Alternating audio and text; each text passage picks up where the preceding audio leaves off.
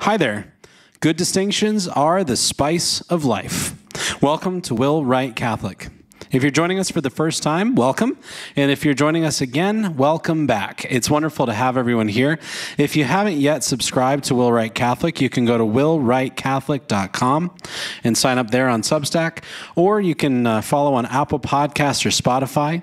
If this episode or any of the other episodes you've listened to have been a blessing to you, if you've enjoyed them, if you think other people should hear them, please take a moment to rate and review, leave a message about the podcast on Apple Podcasts or Spotify especially. That would be wonderful. And if you're listening on YouTube, same thing. Please hit the bell for notifications after you subscribe, and share it with your friends and family. It mean a lot to me. That's really the only way I have to share this, other than, just the basic social media things of my own. So today we're looking at the question of religious freedom. A lot of people have an idea of what they think this is, but I think the church has a very clear view of what religious freedom is. So that's what we're going to look at today, as well as what does the United States have to say. And I'm coming from a particularly American perspective because I am in the United States and am an American citizen. So I know that we have listeners currently in 23 different countries. So if this doesn't fit your experience exactly, at least you'll know a bit more about the American situation. But like I say, in the end of today's episode, we're going to be diving into just what does the Catholic Church have to say about religious freedom. So without further ado, let's dive into the topic of religious freedom.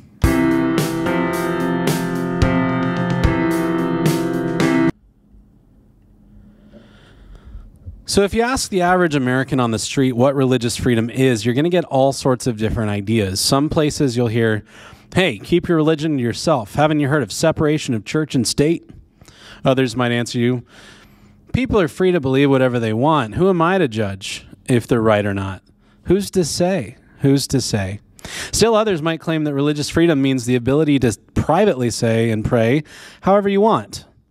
But none of these are what religious freedom actually is specifically. It should also be noted that the American constitutional notion of religious freedom is not precisely what the Catholic Church holds religious freedom to be. And so the object of today's exploration is to look at what religious freedom is in the United States of America, and then more importantly, in my view, to view what religious freedom is in principle as defined by the Catholic Church and expressed most recently in the Second Vatican Council. So first, this idea of separation of church and state. What is that? Well, let's start with the First Amendment. The First Amendment of the Constitution of the United States, the first of the 10 amendments which comprise the Bill of Rights, adopted on December 15th, 1791, reads like this. Congress shall make no law respecting an establishment of religion or prohibiting the free exercise thereof. And just to give the full context, I'll read the rest of the amendment. Or abridging the freedom of speech, or of the press, or the right of people peaceably to assemble, and to petition the government for a redress of grievances. So if you'd like to learn more about freedom of speech, we did cover that earlier in the podcast on are there limits to free speech. So definitely check that out. But for our purposes, we're going to focus on this first phrase. Congress shall make no law respecting an establishment of religion or prohibiting the free exercise thereof. This is known as the Establishment Clause of the First Amendment. So when I say Establishment Clause throughout today's episode, that's what I'm referring to. This idea that the government shall have no law respecting an establishment of religion. So I don't really have time or space here to provide an exhaustive account of American jurisprudence on the matter of religious liberty. I also don't have a law degree. I haven't studied the law in a very, very deep way, in a sufficient way to really remark with authority, but pretty decent researcher. So hopefully I can draw out some key moments in American history where this question has come up, and it'll give us a clearer view of what religious freedom is according to the general consensus of the United States, really as expressed through the Supreme Court decisions over the last couple hundred years. But where did this idea of the separation between church and state come from? And that really comes in a letter to the Danbury Baptists from Thomas Jefferson, the president at the time in the early 1800s, elected in 1800.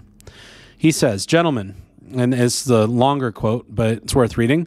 Gentlemen, the affectionate sentiments of esteem and approbation with which you are so good as to express towards me on behalf of the Danbury Baptist Association give me the highest satisfaction.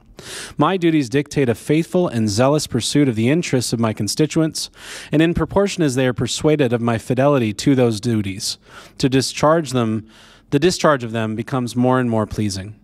Believing with you that religion is a matter which lies solely between man and his God, that he owes account to none other for his faith or his worship, that the legitimate powers of government reach actions only and not opinions, I contemplate with sovereign reverence that act of the whole American people, which declared that their legislature should make no law respecting an establishment of religion or prohibiting the free exercise thereof, thus building a wall of separation between church and state. Adhering to this expression of the supreme will of the nation in behalf of the rights of conscience, I shall see with sincere satisfaction the progress of those sentiments which tend to restore to man all his natural rights, convinced he has no natural right in opposition to his social duties. I reciprocate your kind prayers for the protection and blessing of the common Father and Creator of man, and tender you for yourselves and your religious association assurances of my high respect and esteem. Now, he wrote this letter in response to a letter from the Danbury Baptists in order to explain his views of federalism and the meaning of the Establishment Clause, which he brings up in the letter. And the main meaning of this wall of separation between church and state is an assurance that the government would not interfere with the Church of the Danbury Baptists or give special treatment to any particular religion or sect. Justice Hugo Black, an appointee of Franklin Roosevelt to the Supreme Court, would later even refer to this Danbury explanation as he says, an almost authoritative declaration, end quote, of the founders' intent for the Establishment Clause. 2 days after sending this letter, though, Jefferson attended a religious service in the House of Representatives, located in the Capitol building. As Daniel Rober notes, he says, Jefferson and others recognized the benefits of developing a national identity that transcended interdenominational division. Yet, since 1795, public worship was administered at the partially completed Capitol building each Sunday at noon. Now, religious liberty was the motivation of the Plymouth Pilgrims and many Catholics who settled in Maryland. However, the colonial period was far from united on religious matters. Protestant sects disagreed amongst themselves. Catholics were seen as untrustworthy papists of low social stature. Jewish people were tolerated at best. Really, the nascent country needed an identity which transcended these divisions. The importance of developing a national identity was something that would really take over 100 years more, as most identified with most readily with their own state. Right? So there wasn't like this thought of people saying, well, I'm an American. No, they would be, I'm a North Carolinian, or I'm a Virginian, or I'm a New Yorker, things like this, first and foremost. So from there, let's get forward a little bit to 1971. In that year, a case was brought to the Supreme Court in which the court considered whether a law in Pennsylvania violated the Establishment Clause. And this was Lemon v. Kurtzman and the three-prong test, as it would come to be called. The law reimbursed religious schools with state funds for textbooks and salaries for teachers for non-public, non-secular schools. The court responded to this 8-0 with a three-prong test for determining whether a given statute is constitutional. And they basically put it this way. They said the government may assist religion only if, 1, the primary purpose of the assistance is secular, 2, the assistance must neither promote nor inhibit religion, and 3, there is no excessive entanglement between church and state. So in this specific case, the Pennsylvania law was struck down because of excessive entanglement between church and state. And it's worth noticing here what's implicit.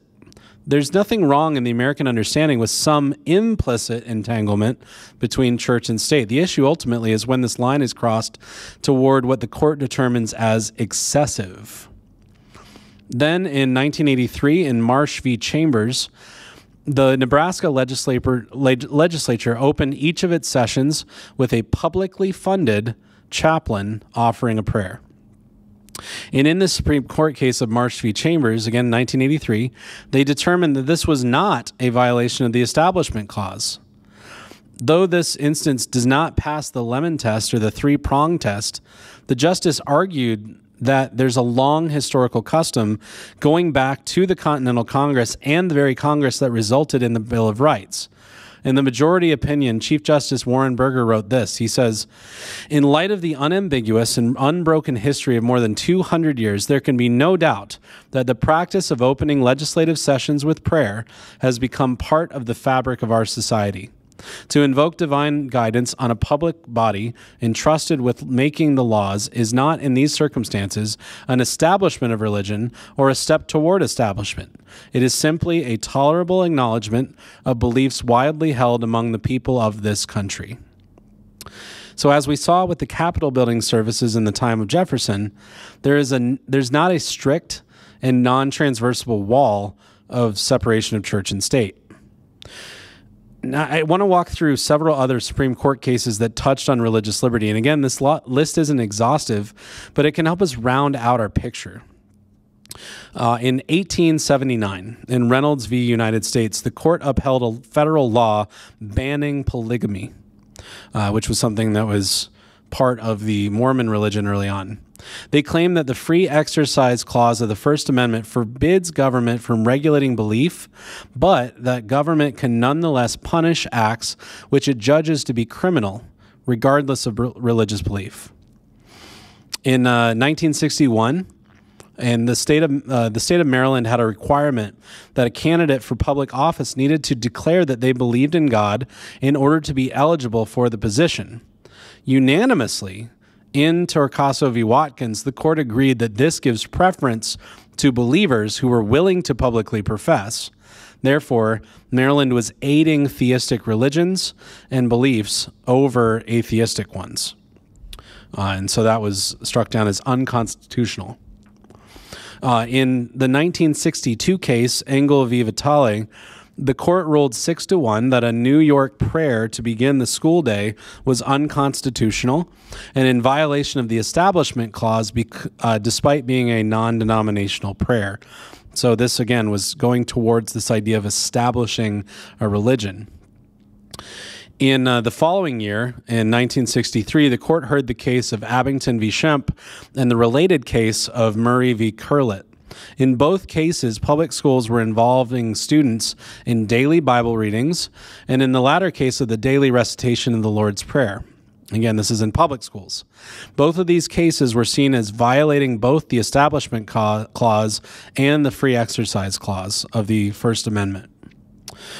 In 1972, Amish parents sued the state of Wisconsin in the case Wisconsin v. Yoder for requiring that their children attend school until the age of 16.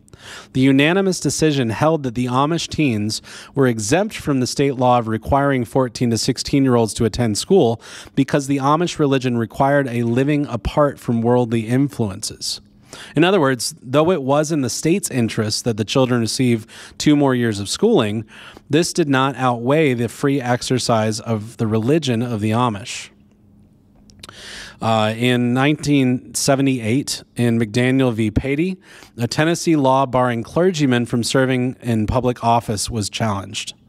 The court unanimously ruled that this law was a violation of the Free Exercise Clause of the First Amendment as well as the 14th Amendment because it made holding public office contingent on surrendering religious beliefs. So the court was saying that's a no-go. You can't tell people, you can't have a religious test. You can't have people surrender their religious beliefs before taking public office or serving as a judge for that matter.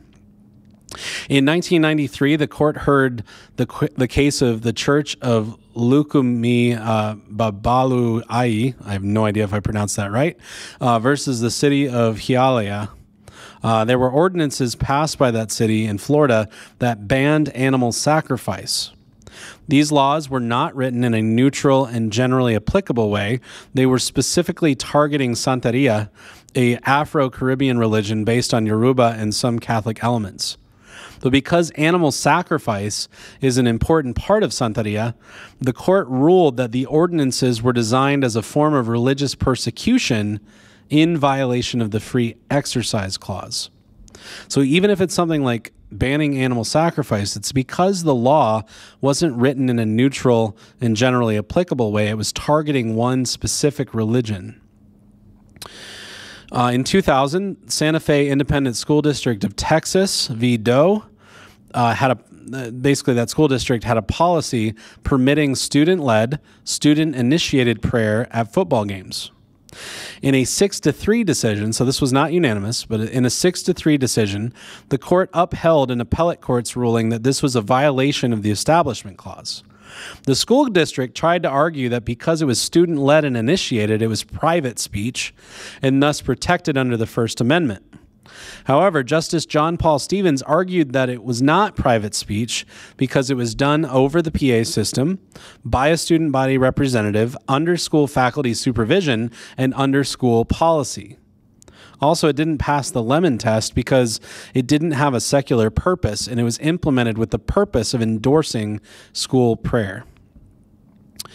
California's Elk Grove Unified School District v. Newdow in 2004 investigated the policy requiring each elementary school class to say the Pledge of Allegiance daily.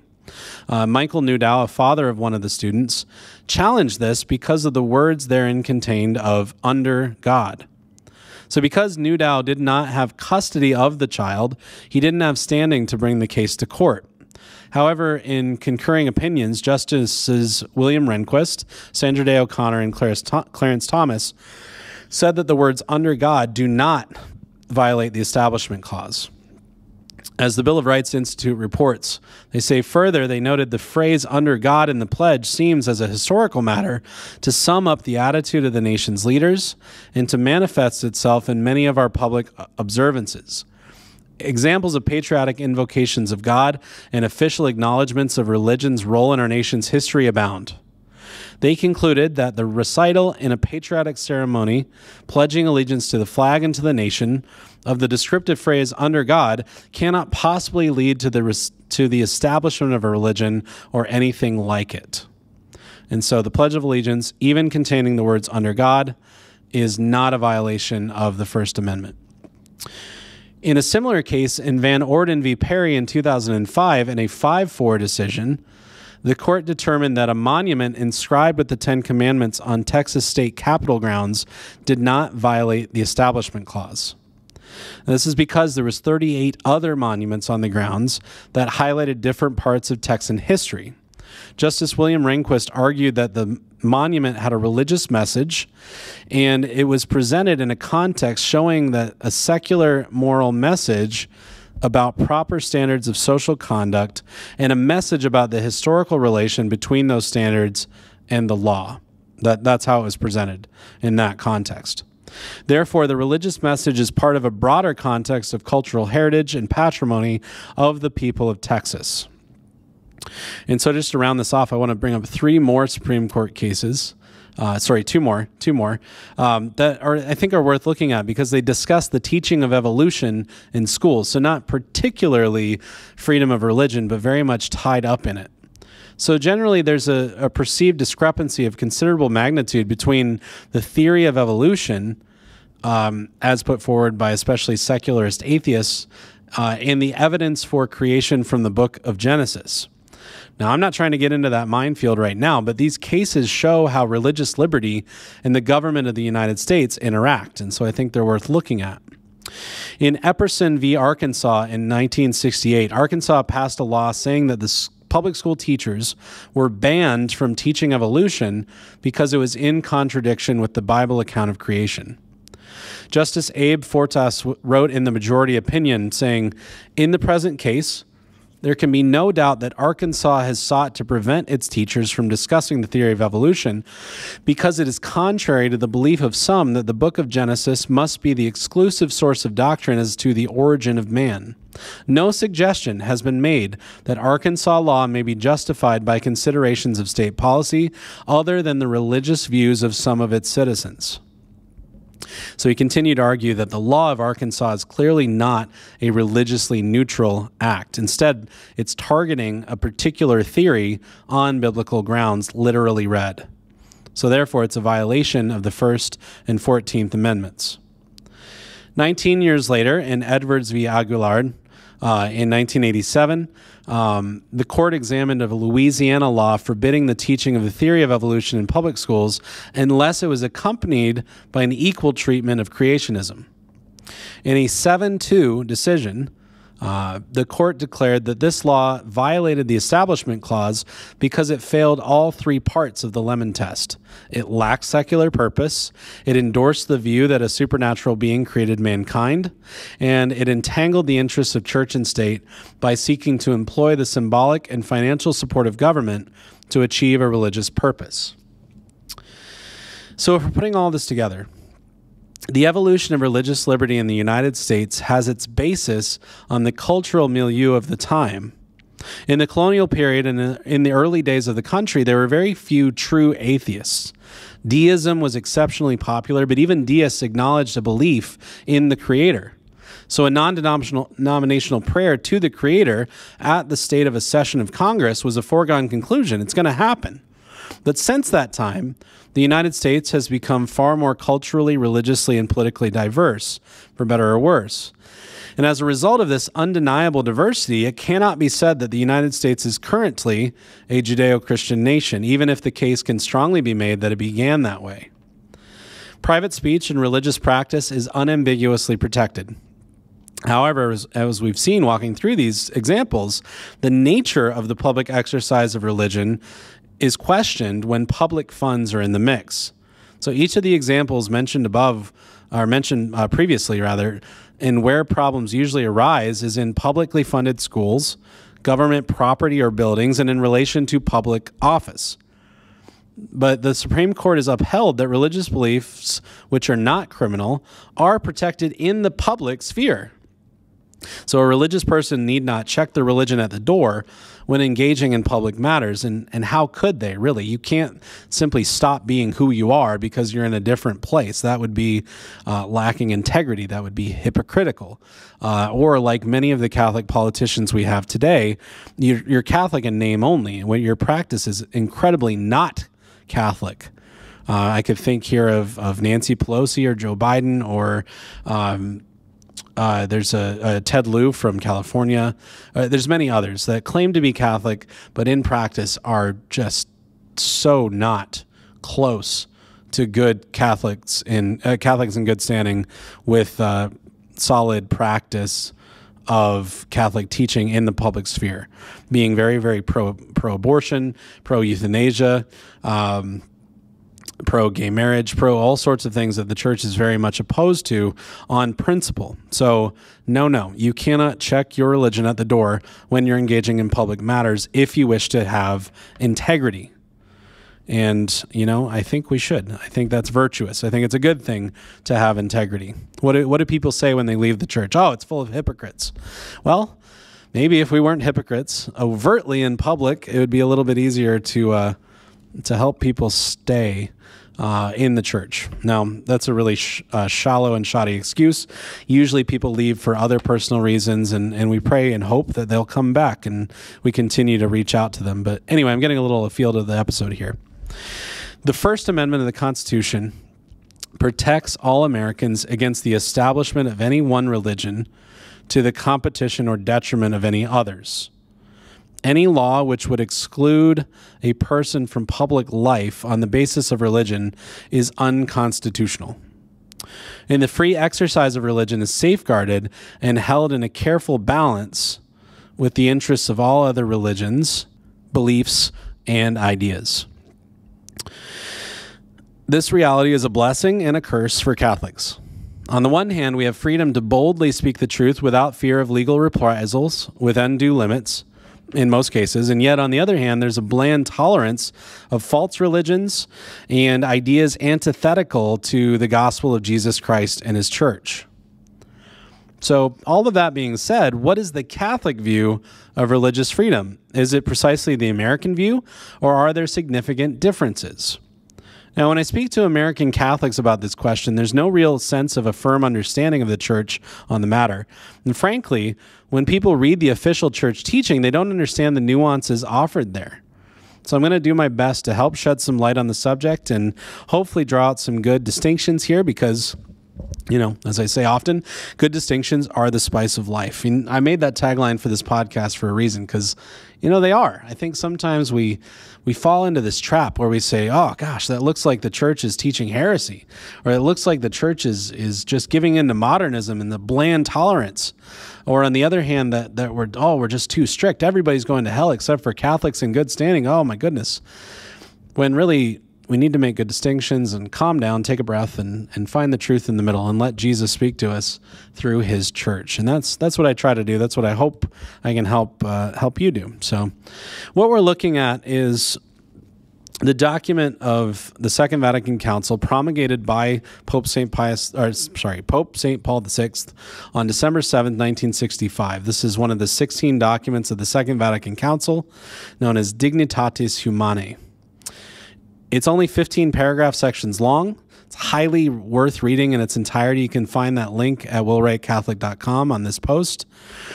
What I'll offer here is a brief summary and the main conclusions. And in interest of keeping this to the point, I'm going to be looking at three main questions. I'm not giving the whole document here, just three main questions. First, what is religious freedom in the eyes of the church? Two, why is religious freedom based on human dignity? There's other things we could base religious freedom on, but why did the church fathers of the Second Vatican Council base it on human dignity? And then third, how has God revealed religious liberty? So that first question, what is religious freedom in the eyes of the Catholic Church? God has made himself known to man, shown us how we're to serve him, and how we are saved in Christ and come to eternal blessedness. The Church unequivocally affirms in Dignitatis Humanae that, in paragraph 1, we believe that this one true religion subsists in the Catholic and Apostolic Church, to which the Lord Jesus Christ committed the duty of spreading it abroad among all men. Thus he spoke to the apostles, "Go therefore and make disciples of all nations, baptizing them in the name of the Father and of the Son and of the Holy Spirit, teaching them to observe all things whatsoever I have enjoined upon you." Now, many of those who are suspicious of the Second Vatican Council read this not as the full-throated profession of Christ and his church that it is. Instead, they read the word subsist in an uncharitable and ignorant way. We could say that the one true religion is the Catholic and Apostolic Church, but subsists is actually a richer word. Subsist means to begin in a certain way and remain in that way. Now, why is that important? Well, there's a lot of Protestants, especially, going around saying that there was a great apostasy that happened around the time of Emperor Constantine. Right? And only recently, under the Reformation in the 1500s and after, did we reclaim what the church is. And so to say that the one true religion is the Catholic and Apostolic Church, a Protestant could finish that statement and say, the one true religion is the Catholic and Apostolic Church, which began by Jesus Christ and fell away in a great apostasy in the 300s and was reclaimed sometime later.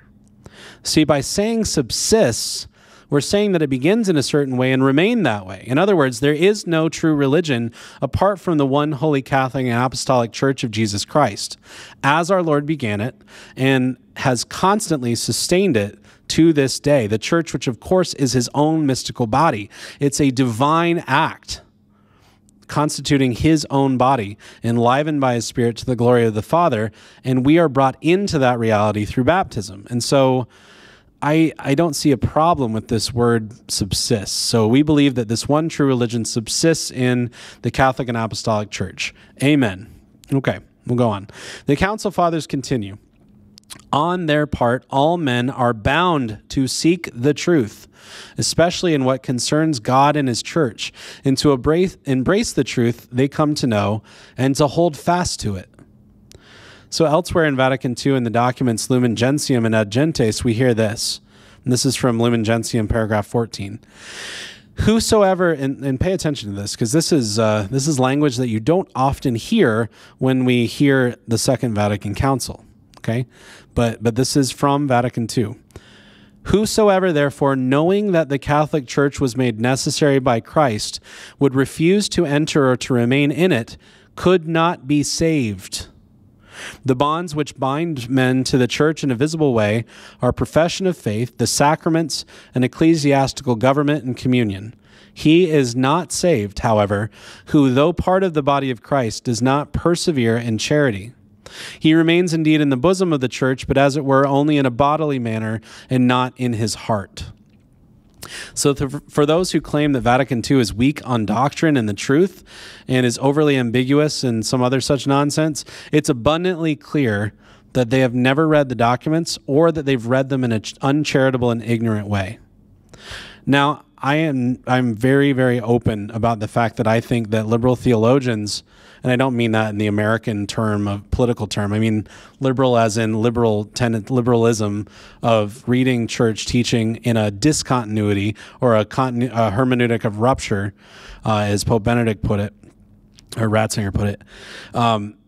I think they read it in an uncharitable way as well. They take this and they go a different direction with Vatican II and make up all sorts of things. And I think both sides, both extremes are wrong. We need to read it for what it says. Right? Those who know that the church was made necessary by Christ, refuse to enter and remain in it, cannot be saved. Those who are in the church but do not persevere in charity, in other words, fall into mortal sin and do not repent, are in the bosom of the church only bodily and not in its heart, will not be saved. In other words, will go to hell unless they repent. So I think all of this matters, that we really understand that the church is saying we are bound to seek the truth and to adhere to it. And ultimately that means to Christ. At any rate, all of this being said, what is religious freedom? Well, the Council Fathers write this: religious freedom, in turn, which men demand as necessary to fulfill their duty to worship God. So I'm going to pause there for a moment. What's religious freedom for? It is necessary to fulfill their duty to worship God. It is a freedom for worshiping God. Okay. Religious freedom, in turn, which men demand as necessary to fulfill their duty to worship God, has to do with immunity from coercion in civil society. That's it. That's the key right there. Therefore, it leaves untouched traditional Catholic doctrine on the moral duty of men and societies toward the true religion and toward the one Church of Christ. Now, again, this is from Dignitatis Humanae 1, paragraph 1. Religious freedom, in turn, which men demand as necessary to fulfill their duty to worship God, has to do with immunity from coercion in civil society. Therefore, it leaves untouched traditional Catholic doctrine on the moral duty of men and societies towards the true religion and toward the one Church of Christ. So the moral duty of man towards the Catholic Church remains untouched by religious freedom. What's vital to understand the Church's view is that phrase, immunity from coercion in civil society. That's the key. A more substantial definition is then given with very official verbiage in paragraph 2, saying this: this Vatican Council declares that the human person has a right to religious freedom. This freedom means that all men are to be immune from coercion on the part of individuals or of social groups and of any human power, in such wise that no one is to be forced to act in a manner contrary to his own beliefs, whether privately or publicly, whether alone or in association with others, within due limits. Now, the Church has always held this doctrine. We know, for example, that the Church has always condemned forced conversions as illegitimate and compelled baptisms as invalid. As St. John Paul II often said, the faith is always proposed, not imposed. So next, why is religious freedom based on human dignity? This right to religious freedom, very clearly in Dignitatis Humanae, is rooted in human dignity. The Church even calls for this right to be enshrined in constitutional law throughout the world. Our human dignity points to the fact that God endowed man with reason and free will, and therefore with personal responsibility. We are impelled by human nature and bound by moral obligation to seek the truth, especially religious truth. Once we know the truth, we're bound to adhere to it and order our lives towards it. The Church declares that religious freedom is thus necessary because, as it says in paragraph 2, men cannot discharge these obligations in a manner in keeping with their own nature unless they enjoy immunity from external coercion as well as psychological freedom. Because, frankly, there's no love without freedom. There's no seeking of the truth without freedom. So religious freedom does not belong to feelings and subjective disposition. It belongs to the very nature of the human person. Because faith comes from what is heard, and truth is discovered And as truth is discovered, it is by a personal assent that men are to adhere to it, to use another phrase from Dignitatis Humanae. Personal though this assent is, religious freedom also extends to religious communities. They shouldn't be hindered. As it says in paragraph 4, they shouldn't be hindered either by legal measures or by administrative action on the part of the government in the selection, training, appointment, and transferal of their own ministers, in communicating with religious authorities in communities abroad, in erecting buildings for religious purposes, and in the acquisition and use of suitable funds or properties. Nor should they be hindered from public teaching and witness of faith, whether spoken or written.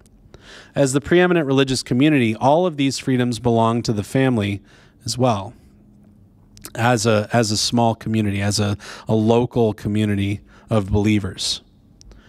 And then finally, how has God revealed religious liberty? Well, in divine revelation, the doctrine of religious liberty finds its roots. The Council Fathers write this in paragraph 9. They say, revelation does not indeed affirm in so many words the right of man to immunity from external coercion in matters religious.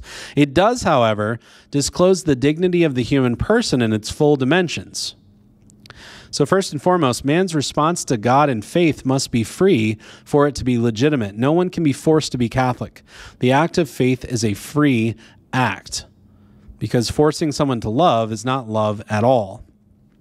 As Dignitatis Humanae states in paragraph 10, it's therefore completely in accord with the nature of faith that in matters religious, every manner of coercion on the part of men should be excluded.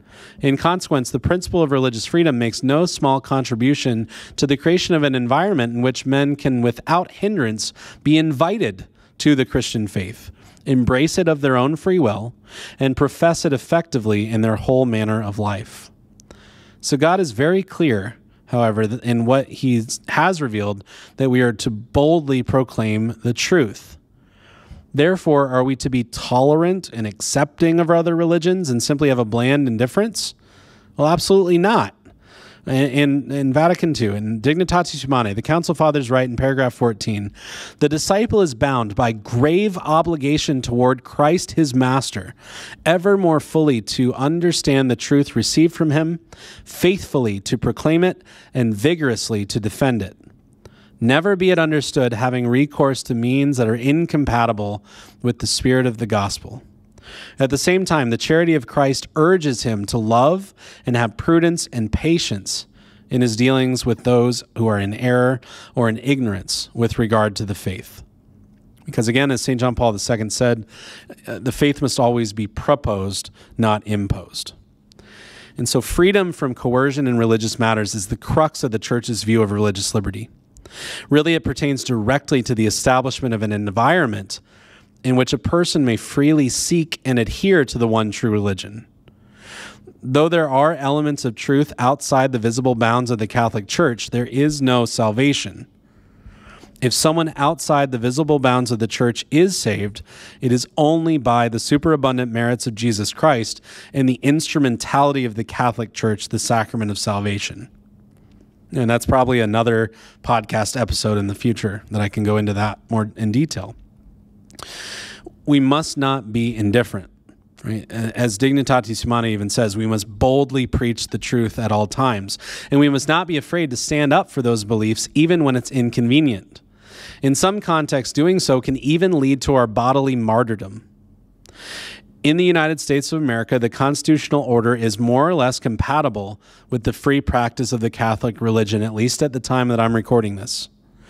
However, we must be cognizant that there is a distinct difference between religious freedom in the American idea and the Catholic teaching. See, the American notion protects us to an extent, but it's more geared to creating a national identity that transcends religion. And this should make any faithful Catholic nervous because it's working. How many American Catholics do you know, not people on the news, but people that you know, who are more concerned about being American Catholics than being Catholics who happen to be American? Just think about that. Freedom of religion, religious freedom, is freedom from coercion. Ultimately, is freedom for the truth, for the Catholic faith, And we cannot forget this, lest we descend into a banal coexistence or tolerance without the drive to share the fullness of the saving gospel of Jesus Christ. And woe to us if we do not preach the gospel. We cannot be indifferent, and we cannot be content to allow anyone to stay in error. We cannot force them. We must respect their right to religious freedom by not coercing them and respecting their journey in good conscience. But the task and privilege of evangelization remains in full force. And so I end today very clearly. Glory to Jesus Christ. Glory forever. In the name of the Father, and of the Son, and of the Holy Spirit. Amen.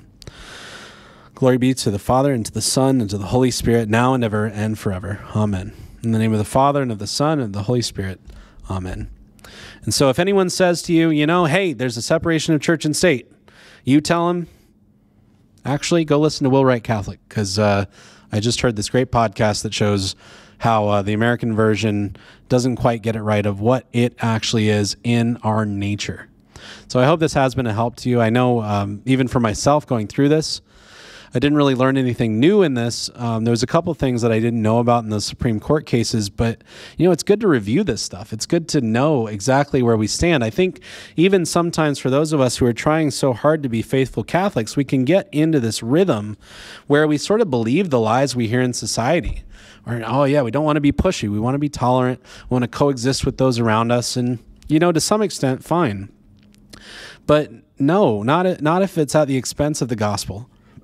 Because every single person in front of us, every person in our lives has a right to hear the gospel, has a right to have the gospel proclaimed to them.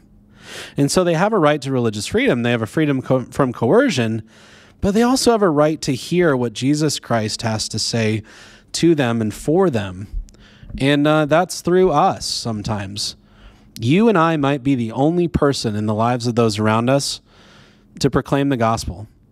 Because maybe you have Protestant brothers and sisters around you. Maybe your own family members are Protestant. And you can continue to share the faith with them and pray and hope that they will come to the fullness of the unity that is in the one Holy Catholic and Apostolic Church of Jesus Christ. But we also have this other reality around us of a largely pagan culture, right? Pagan in that it really isn't Judeo-Christian. It really isn't theistic in the sense of an organized religion or even a disorganized non-denominational experience, right? It's people who don't go to church at all. They're seeking truth in their own way, but my goodness, they're lost adrift. They're worshiping nature and science in some ways. They're worshiping government in some sense. And so there's a lot of dangerous things out there, a lot of landmines. And so this idea of separation of church and state, no, we need to get that one right. We need to boldly proclaim the gospel, even in the public sphere.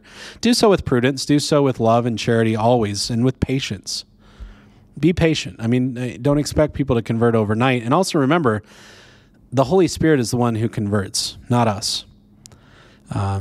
Anyway, this has already been a long enough episode, so I'm going to cut it short here. But please keep listening. Pray for me, especially as I continue to create these episodes. I'm really enjoying it. I hope you are too. I hope you're getting something out of it and are inspired. And please share it with your friends and family if it has been a blessing to you. This is all for the glory of Jesus Christ, and I want people to know these things because I think it's so empowering to know what Jesus actually wants to share with us, both from his own words and actions, but also through his church, and all to his greater glory. So have a wonderful day, and tune in next time. God bless.